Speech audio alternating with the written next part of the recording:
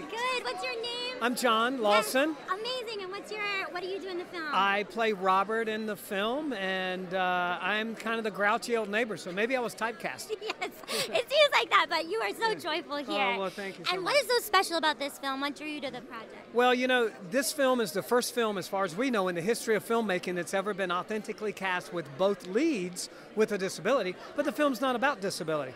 And it's just about two guys exploring and discovering the human experience. And they're on a physical and emotional journey as they drive across country with this little 4-year-old little girl. Yeah. So it's a film that has a heart, you know, and we go to films, we go to see movies to feel something. And this is a movie that will make you feel.